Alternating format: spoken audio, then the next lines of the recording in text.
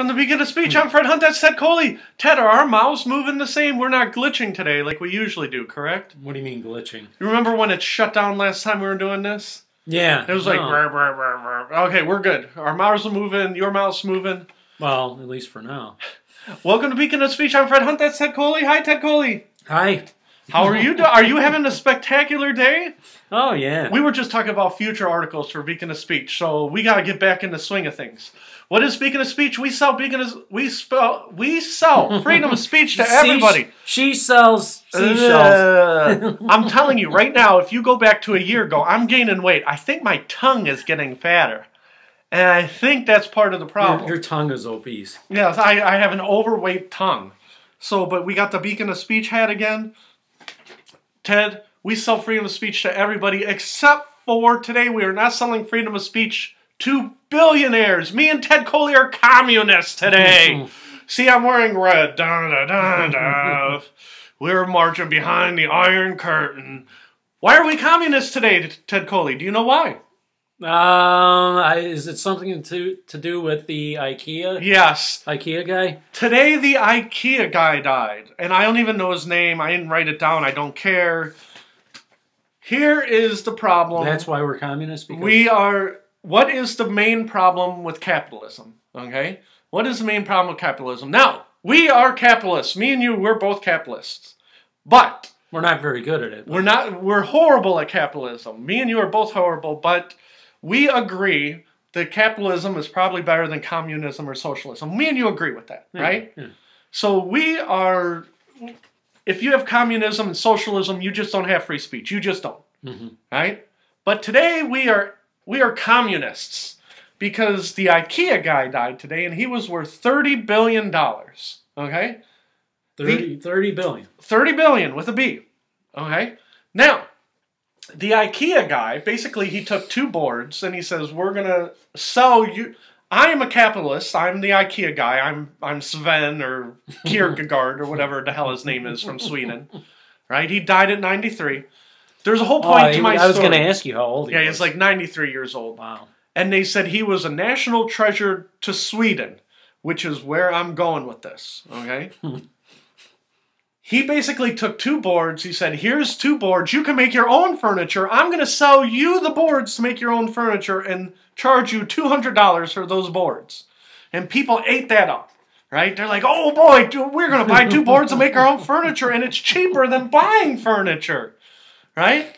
But at the end of the day, you could buy two boards from Lowe's and make furniture if you wanted to.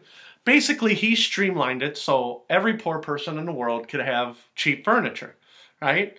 And you don't have to learn to make your own cheap furniture. You can just buy my cheap furniture. And my philosophy is everybody should have furniture, which is a nice philosophy. Everybody should have nice, cheap furniture, right? Would you say that's fair? Yeah. That's not outrageous, okay? How in the world did he build a $30 billion empire selling people two boards and saying, make this into a table? Basically, he was selling the IKEA way, right? This is cheap, durable furniture, and he said... Now, do you have any? Yes, I do have IKEA stuff in my house, because we are poor, okay? Would I know what that is, like, from being there? No, because we only have a few things from IKEA, and it's not big furniture. Like furniture that you sit on. So this isn't like furniture in your living room, or what is it, like in your furniture bedroom? that you want to sit on, Ted, like this, here, like this chair. This chair would be luxury at IKEA. This would be like, that would not be there. IKEA stuff is literally like, this folding chair is $40, and then you go to the end of the line at IKEA, and you would buy a folding chair that you would have to put together yourself, right? So this guy made $30 billion selling the concept of, poor people need furniture, right? Now, don't get me wrong, that's very noble, right? But at some point, you have to say, how in the world did you make $30 billion doing this? Did everybody on the IKEA team get rich making IKEA furniture? The guy who ran the IKEA store, did he get rich working for IKEA? Did the lady who sell you the box get rich making the IKEA furniture? Selling you the IKEA box to make your own furniture? Those people all were making minimum wage, probably, right? And it's just like McDonald's. Ray Kroc did great. All the people working at McDonald's, that's your corner restaurant. But the thing that bothered me about the IKEA guy is, okay, is that the whole... Well, he needed all that money so he could create... Oh, no. So he could create more minimum wage jobs. Exactly. I need more money to create more trickle-down jobs. I am the largest employer in Sweden. Okay? I'm the largest employer in Sweden, and I need more money to create more jobs so we can go to America. Right? There's an IKEA right down the street. And don't get me wrong, I love IKEA. Okay? But I did not know their owner was worth $30 billion. Okay? Now, how much he was frugal. They said that he used to drive 15-year-old BMWs. He wore hand-me-downs from the Goodwill store. He was frugal. He was selling the frugal lifestyle. And the money didn't matter. The money did not matter to this guy who made $30 billion. He is a Sweden success story.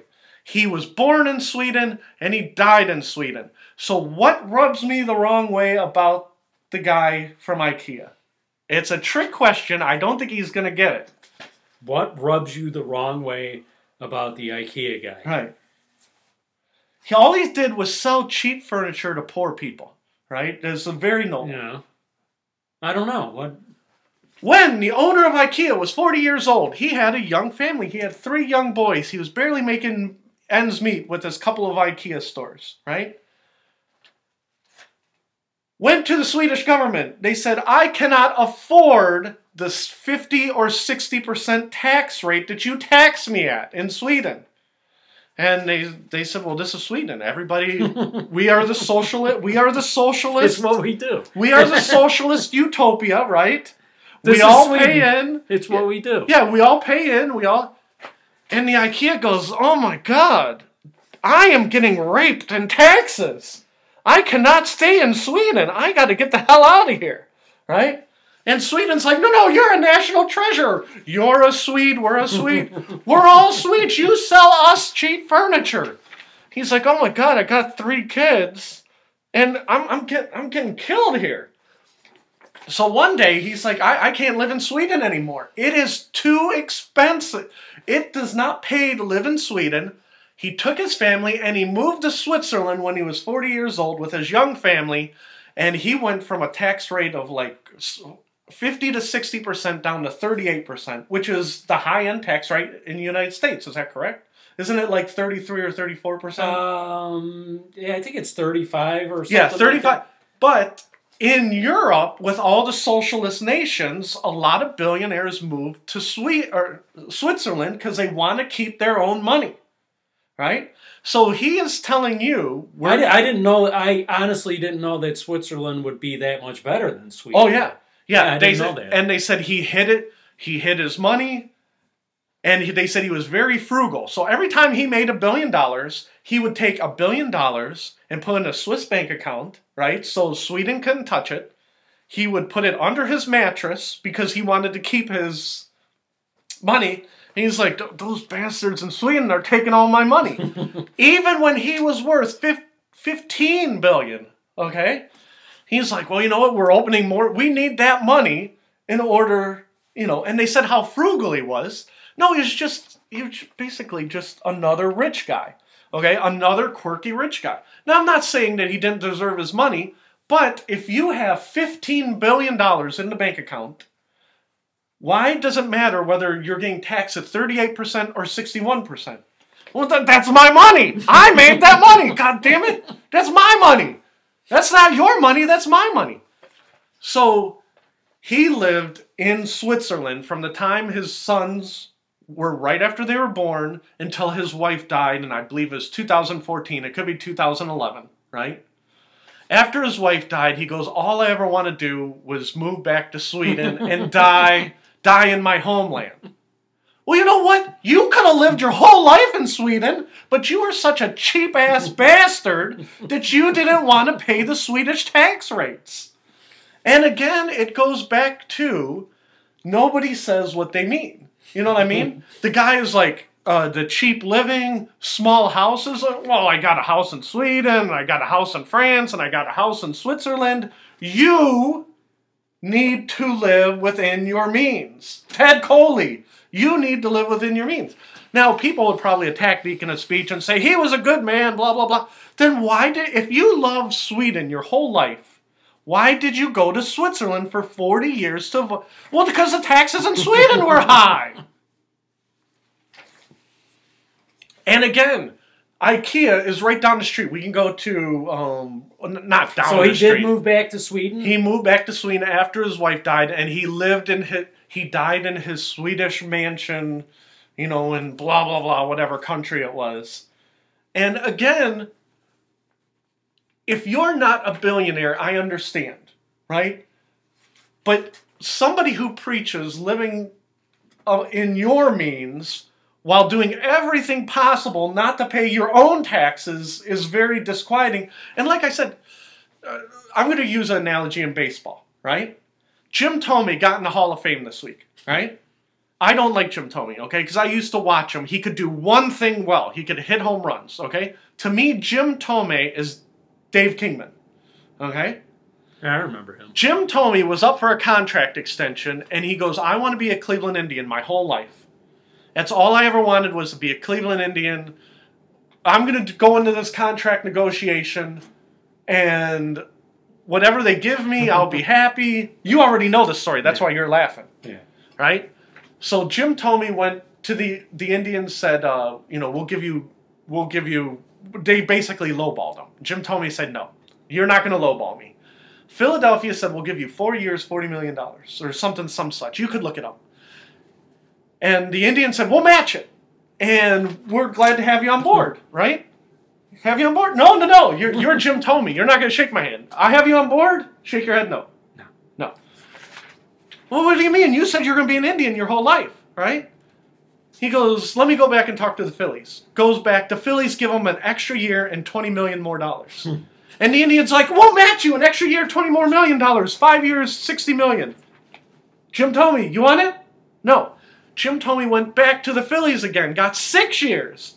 And Jim Thome said, hey, I'm sorry. Yeah, Jim Thome says, Indians, 6 years, 72 million, whatever it is. This time I promise I won't go back to the Phillies. Well, he had already lied twice before. The Indians goes, no, you can go to the Phillies and go ahead, right, and just have a good time, right? Have a good time in Philadelphia.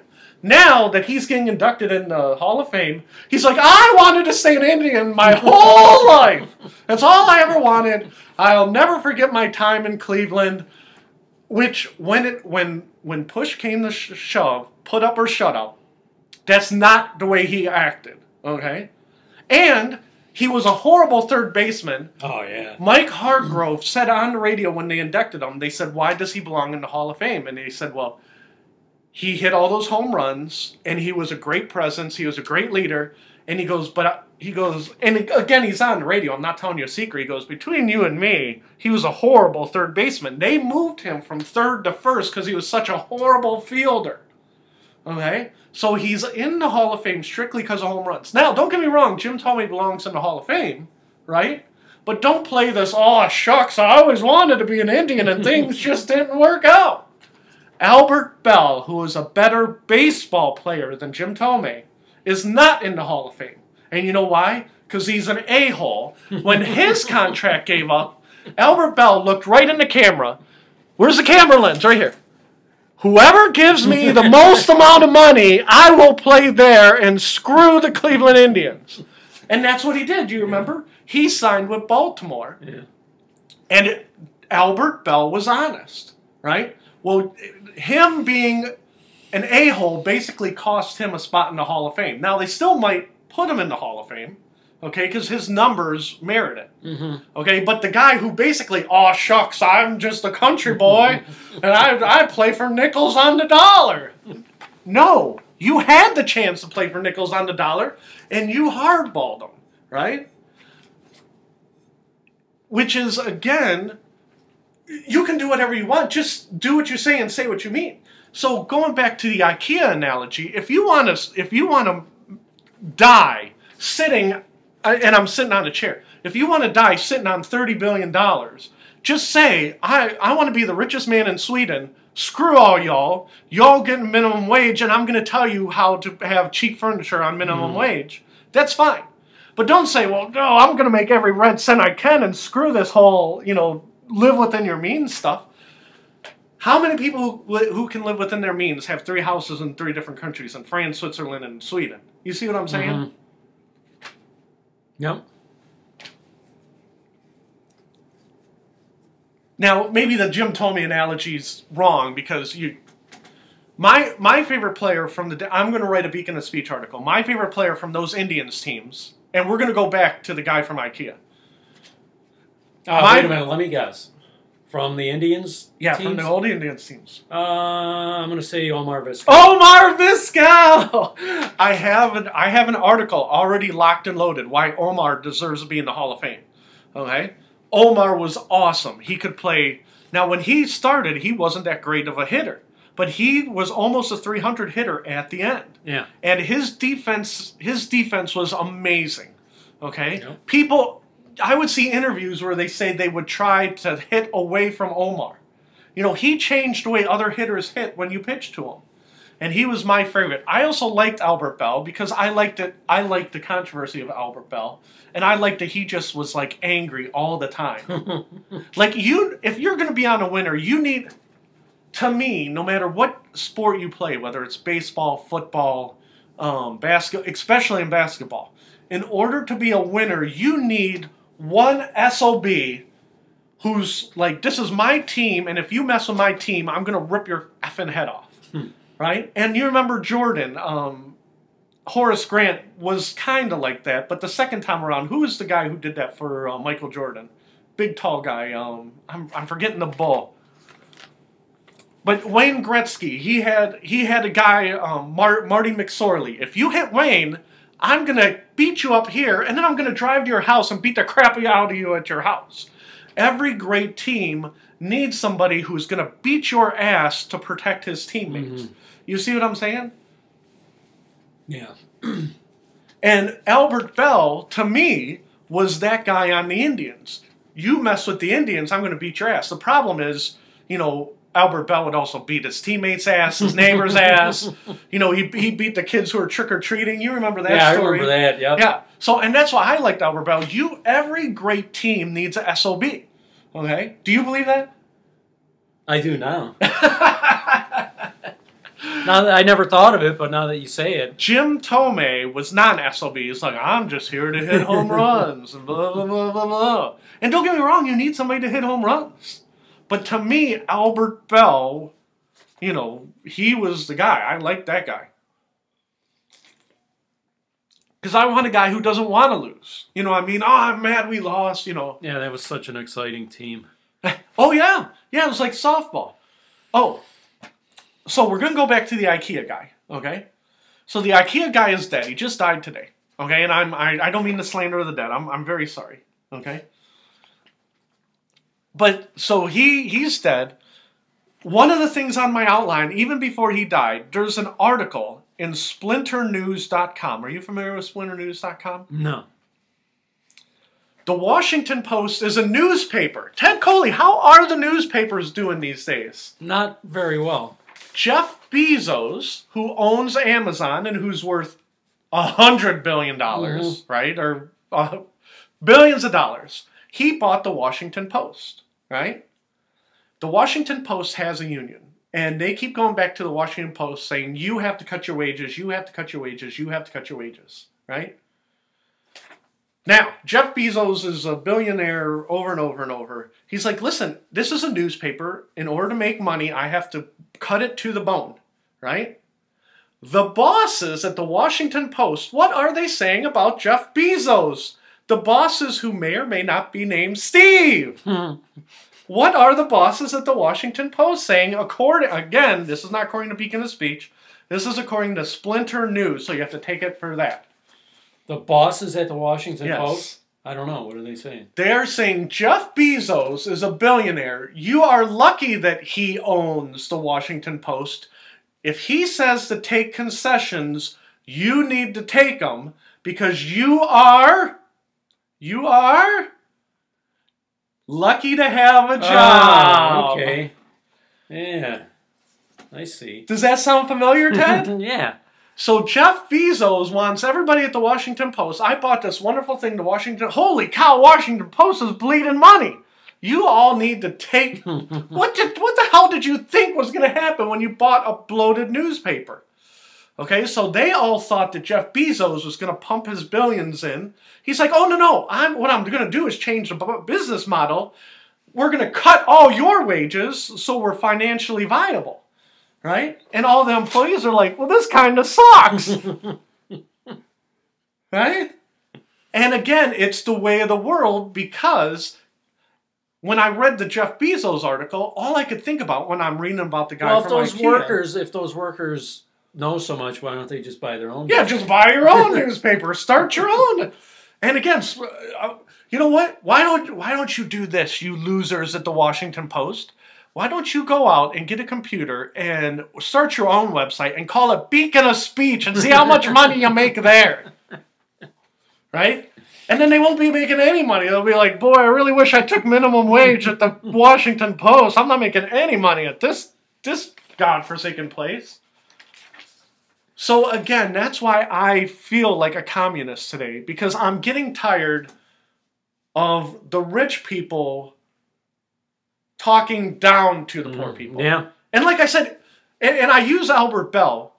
Workers unite. Well, see, that's it. We're the communist Beacon of Speech. Again, if you're just like, I want to die with $1 billion in the bank and I want to be sitting on a gold toilet, basically like Saddam Hussein, right? Mm-hmm. Then fine, just be honest about it. Say, screw you. We're all to make, if you don't like it, go work across the street at the, what's another Washington newspaper? Not the Washington Post. The Washington Times or whatever. Mm-hmm. You know, if you don't like it, go work over there. Just be honest. But they're not. How do you make $1 billion and that's the article I wrote for Beacon of Speech about LeBron and Dan Gilbert. Dan Gilbert and LeBron James they don't think the same way. They both made their money the different ways.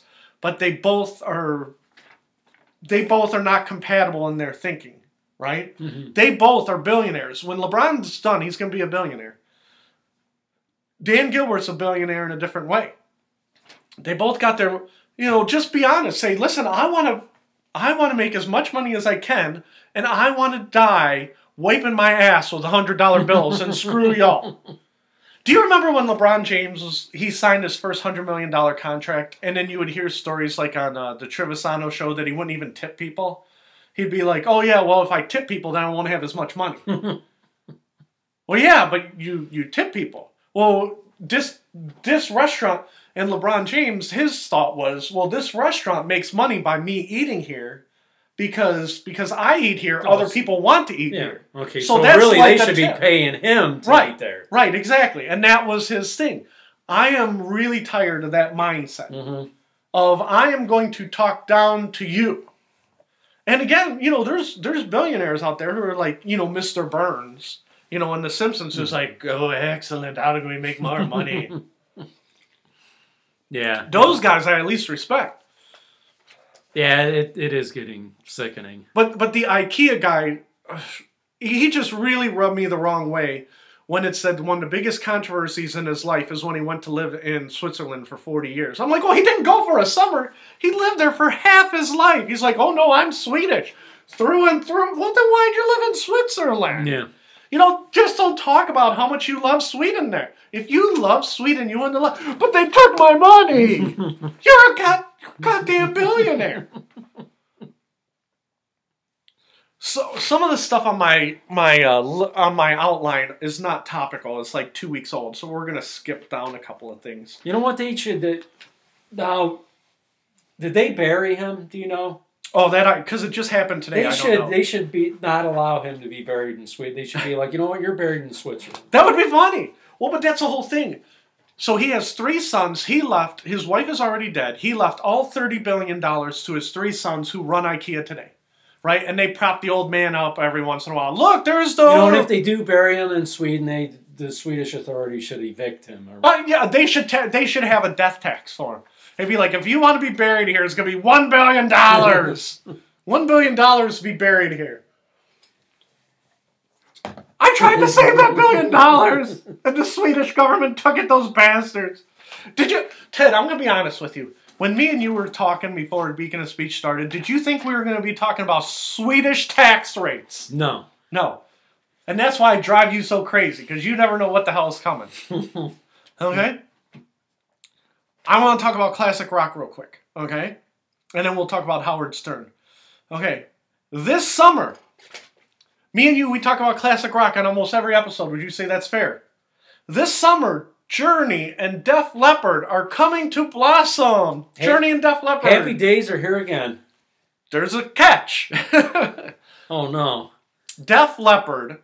Do you like Def Leppard? They're all right. I mean, they're not my favorite, but I'm all right with them. Def Leppard, I do not like. When I was in 8th grade, every kid I knew had Def Leppard t-shirt. They all love Def Leppard. I don't know why, but for some reason I always think of Def Leppard and Bon Jovi like in the same sentence. Yeah, they're like the British Bon Jovi. But the difference is that I kind of like Def Leppard. Yeah. Bon Jovi, I just as people, I just don't like them. To me, Def Leppard, every album was worse. Worse. So, you know what it is? Def Leppard is like Bon Jovi, only they're not a-holes. So now we can't have Bon Jovi on the show. Here's where, thanks, Ted. We can't have any representatives from Kia, nobody from Bon Jovi. But you make an excellent point. Def Leppard, it seemed like a good group of guys. When they started, they talked about their humble beginnings, and they were just happy to be out of England, right? And then when their drummer lost their arm, they said that they came together and they were brothers. They weren't just a band, they were brothers. Mm-hmm. And there might be a falling out now that I'm unaware of, but last I read, a couple of years ago, they are still brothers. Mm-hmm. And they said brothers fight, brothers have disagreements, but we are brothers. We're brothers in Def Leppard, mm-hmm. which is excellent. Right? Mm-hmm. It makes me like Def Leppard. Now, what do you know about the other band who's co-headlining, Journey? No, Steve Perry is still not with them. Steve Perry is out of Journey. Yeah. Right? So, there's no Steve Perry. They have a Japanese karaoke guy who comes out just like, eat the guy singing Eat It, right? And he's, I come to you and open. That's not true, okay? He sings just like Steve Perry. He is Oriental, but he does sing just like Steve Perry.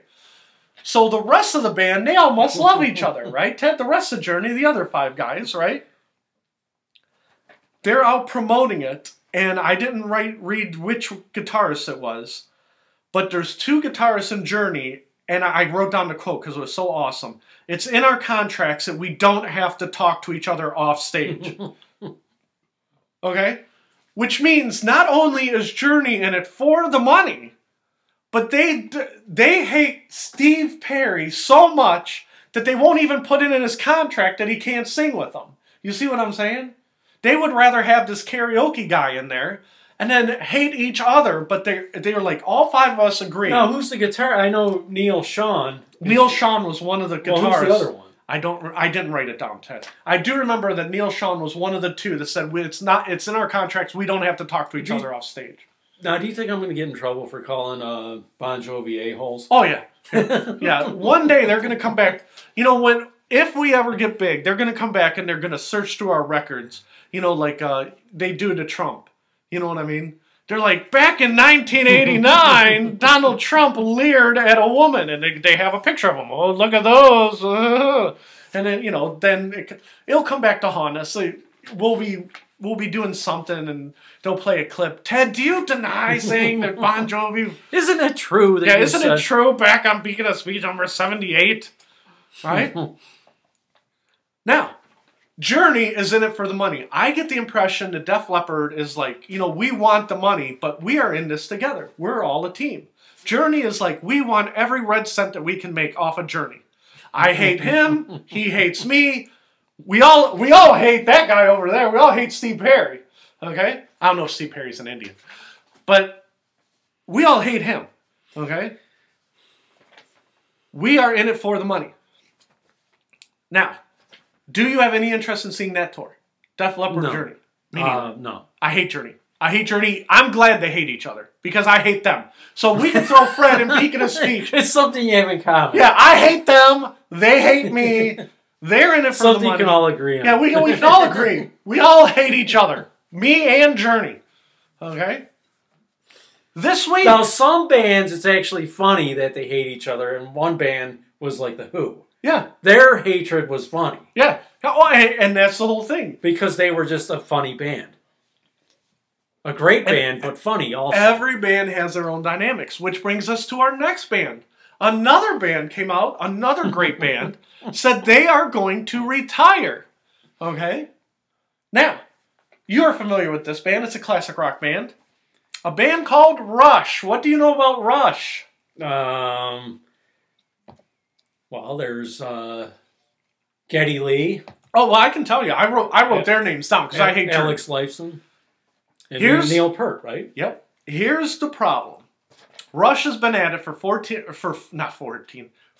years, since they were teenagers in Canada. Rush is a great band. Singing Tom Sawyer, right? They put out, in 40 years, I think they put out 28 albums or something like that, right? Great band. Like you said, I don't argue it. Okay? But I remember reading not a book, but it was a review of Rush's records, and they said like the first 12 were great, and then there was a steep drop, right? And they've been plugging away. They keep trying. Okay, but you know, Rush is great. Neil Peart, okay, he has tendonitis, and he says, I physically cannot play. I can play a few parts for an album. I am in great pain every time I play. I'm going to have tendonitis till the day I die. I'm in my early 60s. I have enough money. You know, I don't need the money. I'll play. He was the drummer, right? Yeah. I love playing drums, and I'm sure I'll still do a little something here and there. But he goes, sometimes you just need to walk away. I am not a young man anymore, right? And so he told the other guys. He goes, those two are like my brothers. You know, Geddy Lee and Alex Lifeson. He goes, I'm done. He goes, I don't care what you do. I'm done. You know, send me royalty checks. I'll see you at your grandson's wedding or whatever.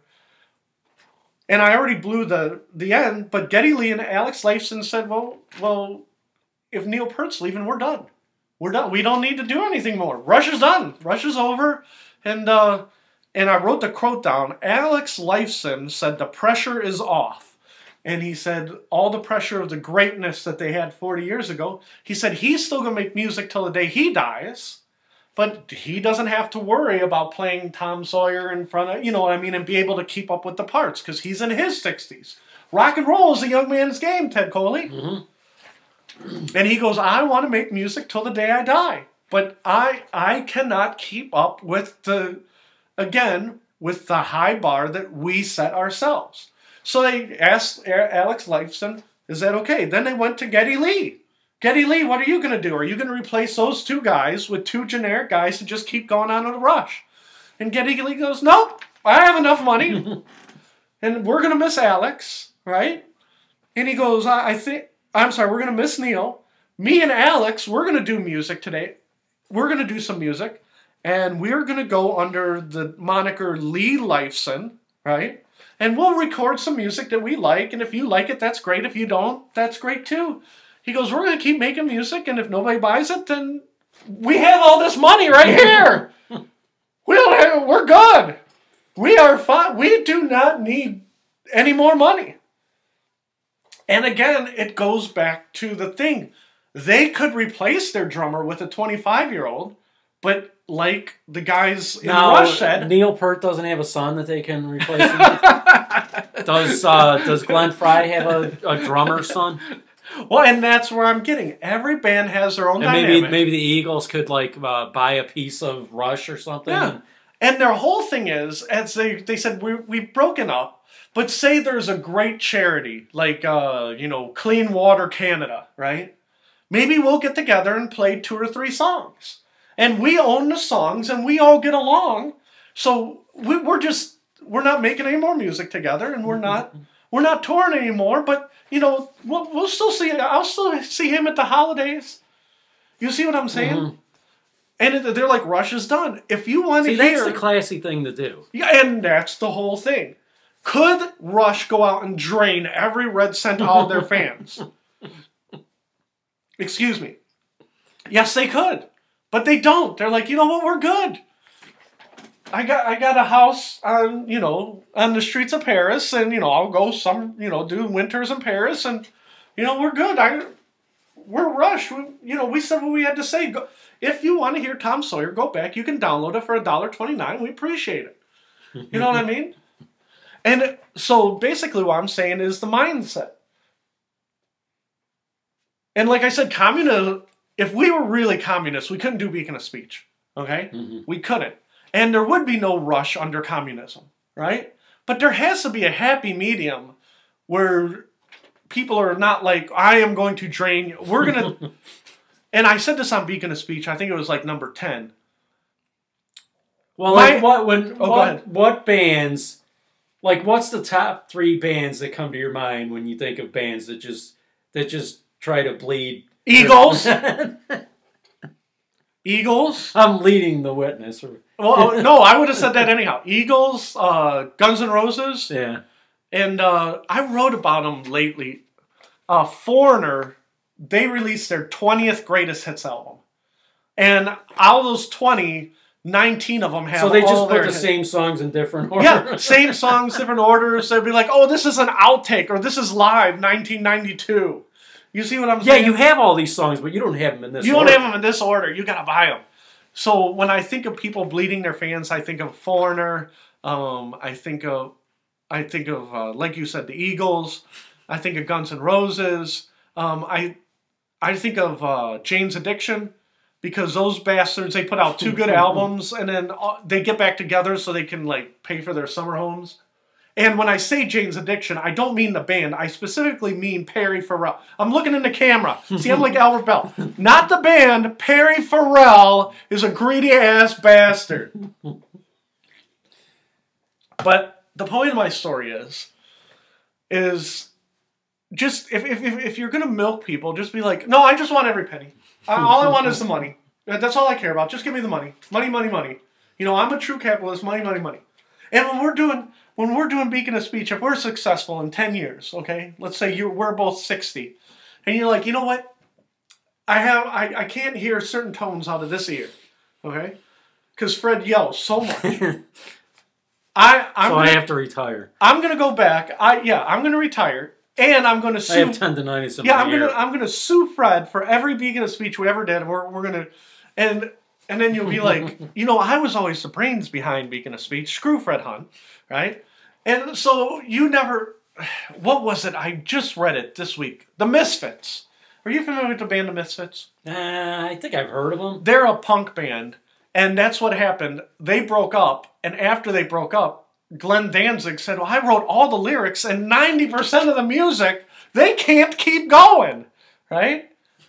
And the Misfits are like, oh, no. We basically tricked Glenn and we own the name. So screw Glenn, and we didn't write 10% of music. We wrote 30 to 40% of the music, right? And so that was in courts for years and years. So you could come back and say, you know what? Fred said he did the outlines, but I helped him, and the percentages that he says are dead wrong. You know what I mean? And then, you know, you're selling the... You remember that Beacon of Speech hat that Fred used to wear? I make $1 million selling the Beacon of Speech hat. So you could see the analogy, right?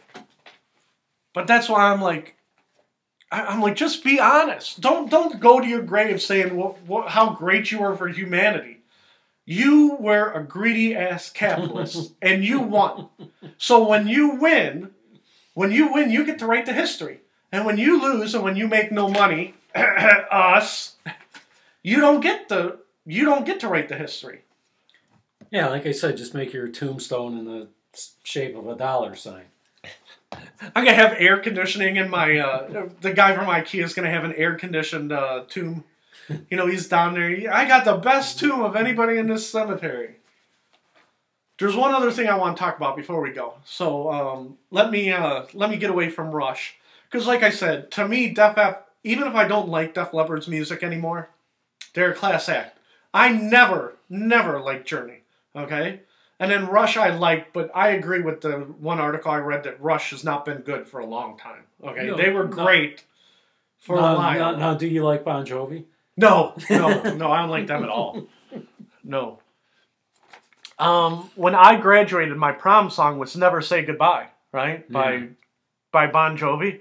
And I used to say all the time, I'm like, man, I wish I could say goodbye to this song, because this sucks. And granted, I had horrible proms, which was my fault, but still. We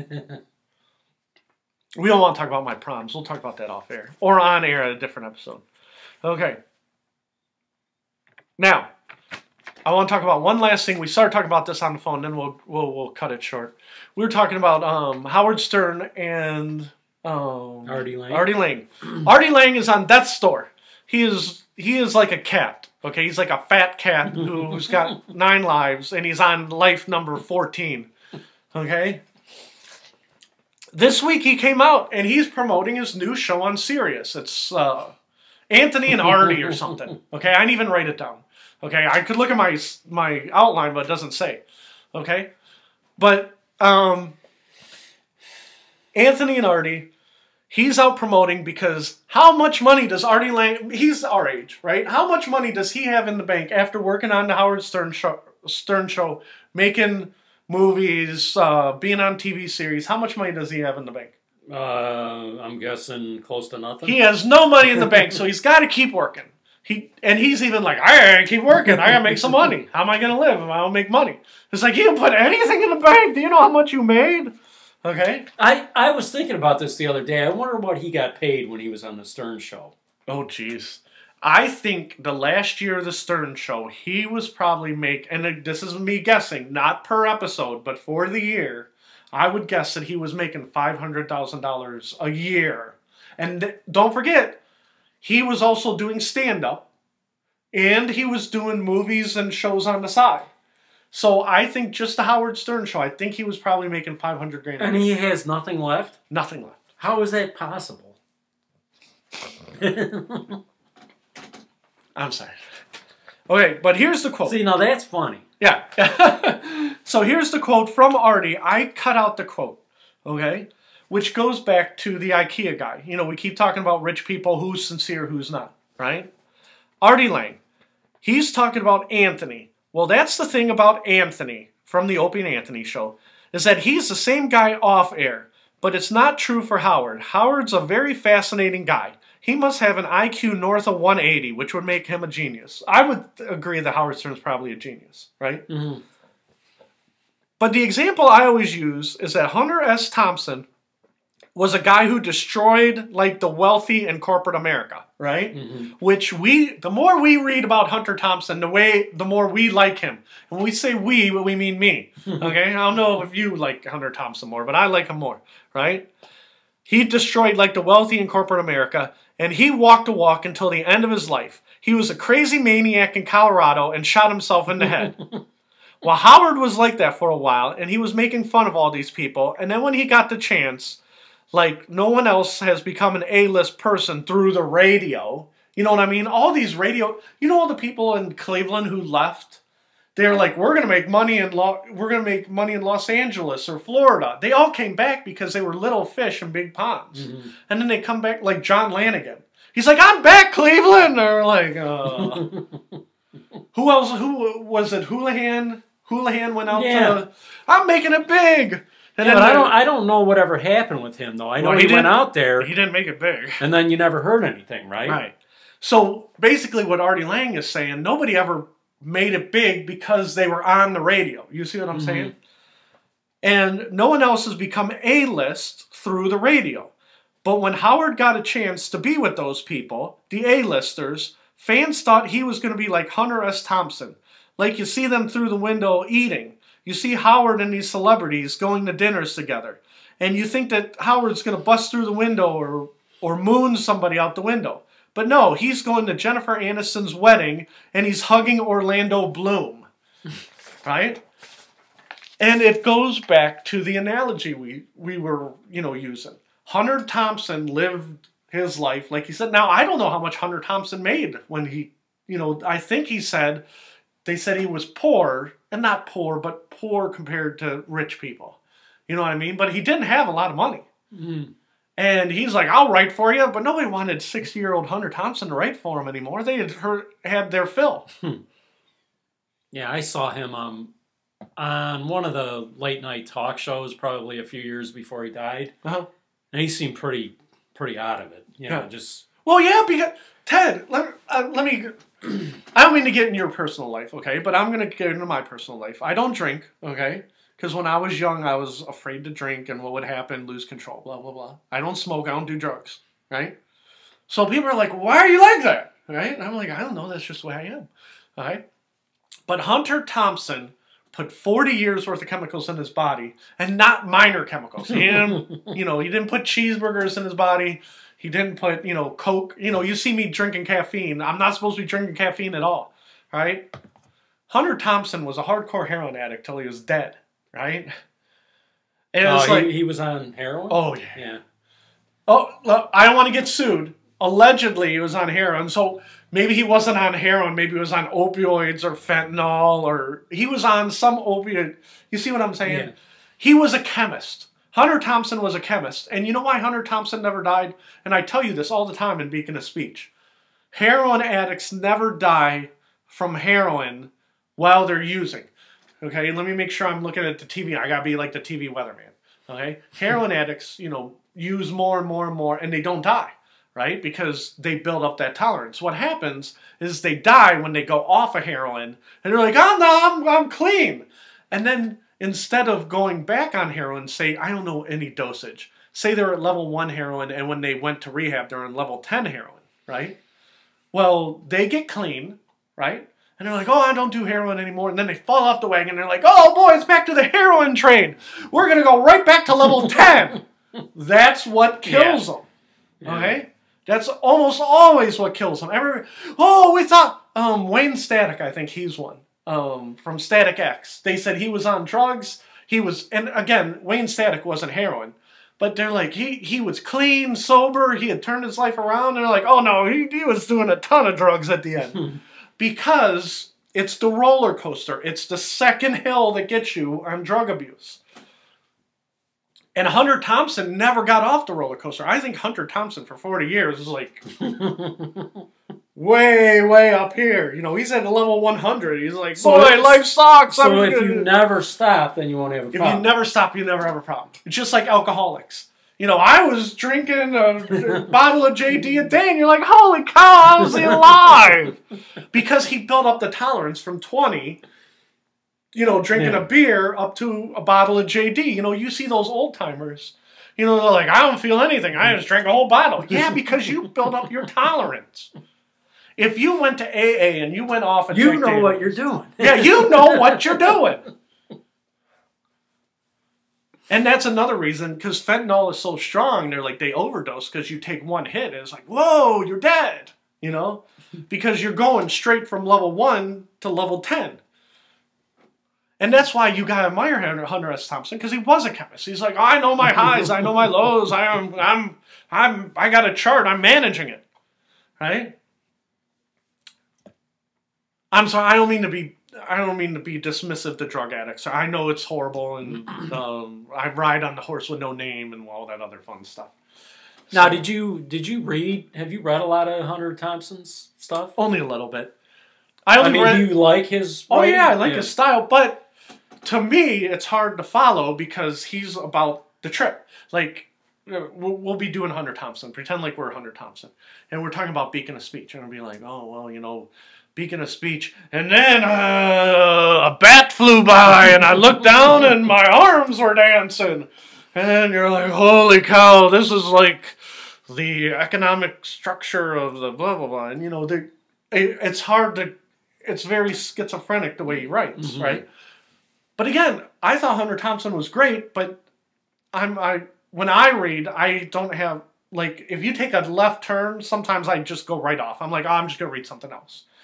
I read a lot of little things. I read a ton of articles, not a lot of books. You know what I mean? And books just bore me. You get about halfway through, and you're like, oh, I already see what's going on. And if it's not choice A, it's choice B. You know what I mean? And all romance novels are basically the same. They're like, I love you. I hate you. I love you. Happy ending, right?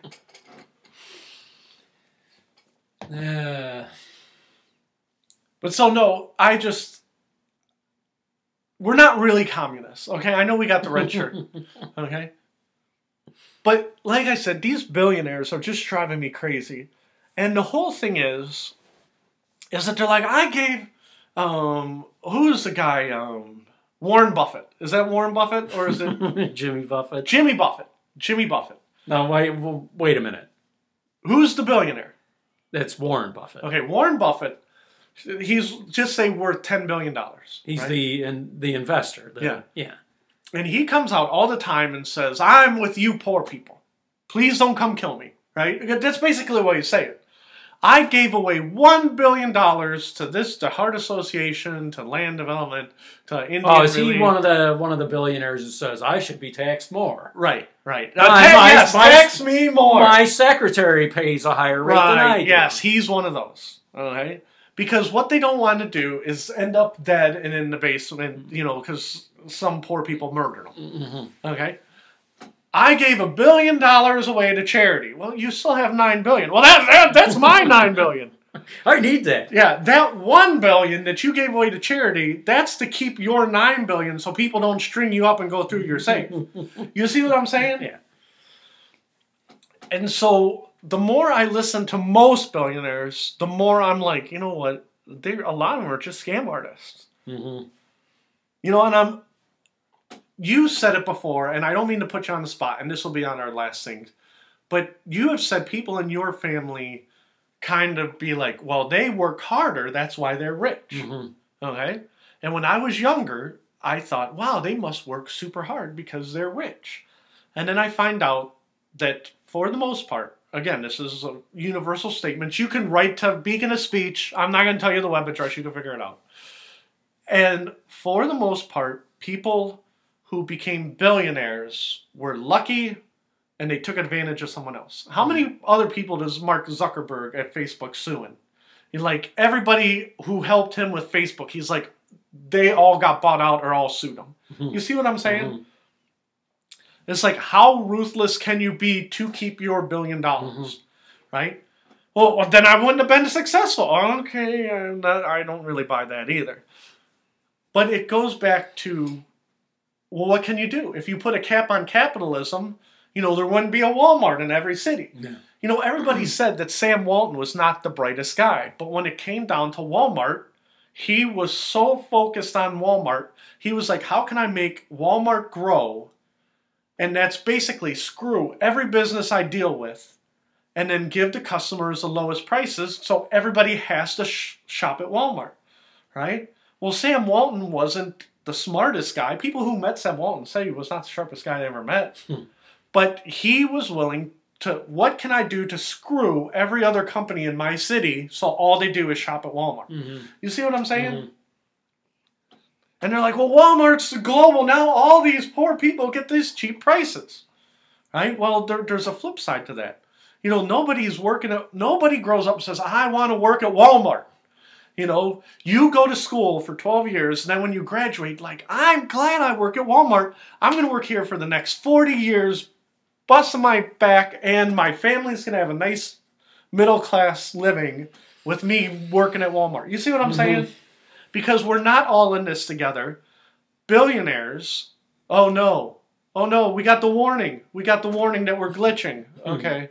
I only have, okay, we'll I like how they just yeah, it pops up and says, Beacon of Speech is done! It just casually slides it says, you are done, okay.